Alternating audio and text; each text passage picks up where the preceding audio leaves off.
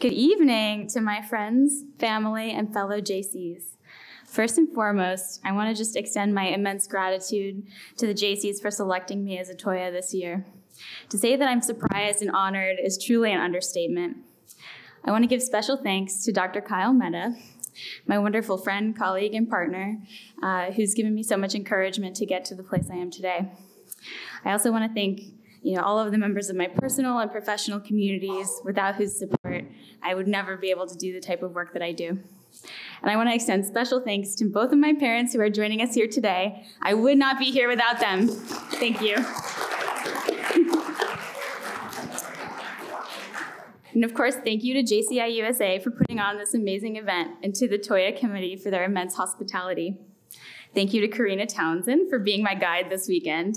She's here representing the Michigan JCs and my home chapter of Ann Arbor, where I've been a member since 2019. Let's give her a round. Give her a round. Thank you. And in accepting this award, I'd like to take a moment to reflect on some of the things I've learned from the communities I've had the privilege to work with. I'm humbled to share the stage tonight with 9 other incredible individuals. The truth is that none of us got here alone. And in that spirit, I'll share 5 lessons that I've learned from communities working on complex problems, ranging from opioid overdoses, food access insecurity, and sexual violence prevention. These lessons comprise my roadmap for thinking about complex problems and how we can address them.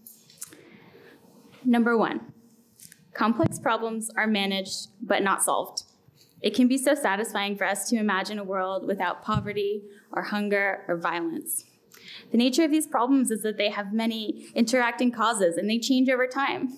Even as we implement inventive solutions and see promising progress, we have a responsibility to keep an eye on how problems are changing and identify ways to adapt. Number 2, we need each other.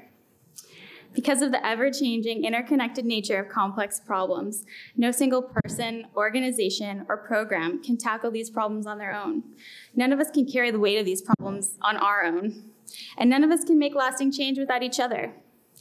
When we succeed at managing complex problems, it isn't because Superman flies in and takes care of them. It is because we share knowledge and energy to create pathways for action. Number 3, time is a scarce resource.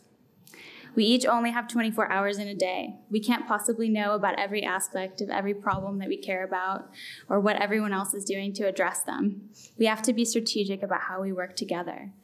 Find the people that operate at the nexus of multiple groups. They can make it easier to move information.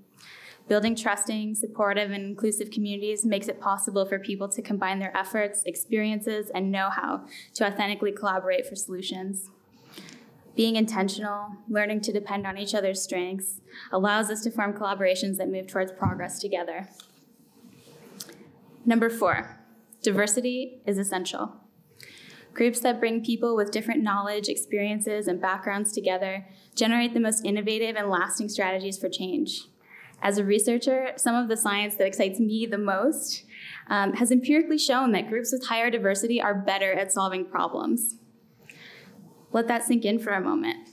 The more diverse your group is, the better strategies, creative efforts, and products you can create. Number 5, honor lived experience. People closest to the problems we care about are experts and have keen intuition about what is likely to be successful and what is not. People who have experienced hunger, who have lived with environmental hazards in their neighborhoods, who have experienced opioid dependence, are experts in these problems and the systems that surround them. Listen to them. I'll leave you with a call to action. Please take a moment to look around this room.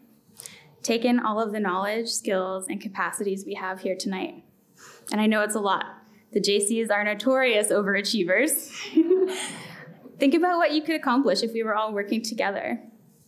And when you go home, look again at your community and your workplace. Think about your friends and neighbors and colleagues, and even the people you often disagree with. What could you do if you were all working together? Thank you.